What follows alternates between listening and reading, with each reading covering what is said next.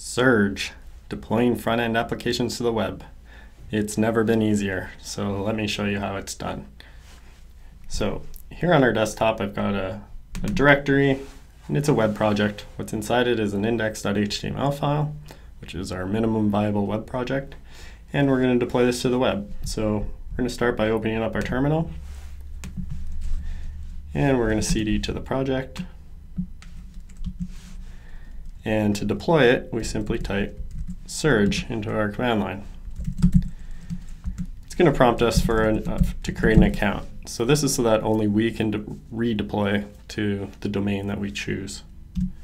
So we'll put in an email, choose a password, and now it's going to confirm the directory we want to deploy, which is desktop Vancouver, which is correct. We've got one file, which is 26 bytes long, and it's going to give us a suggestion on a domain. But we're going to take vancouver.surge.sh, and it's uploaded, it's propagated on the CDN.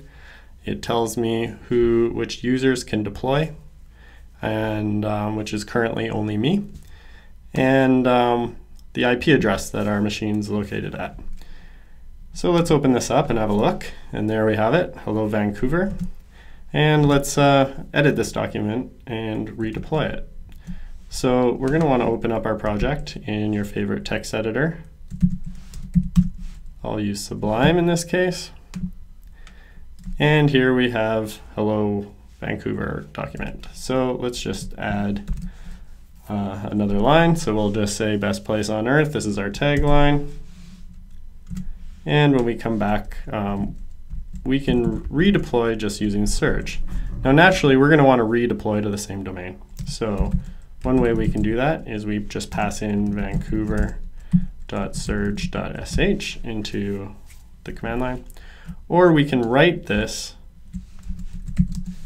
to a CNAME file, which if we go back to our text editor, now we have a CNAME file in our root that says vancouver.surge.sh. And once that's there, we just type Surge. We're already authenticated, so we don't need to do that again. We're going to confirm the directory as Vancouver, and it's uploaded, it's propagated on the CDN, and we can now revisit it. And there we have it. So that's deploying to the Surge platform and redeploying with a CNAME file to go to the same domain.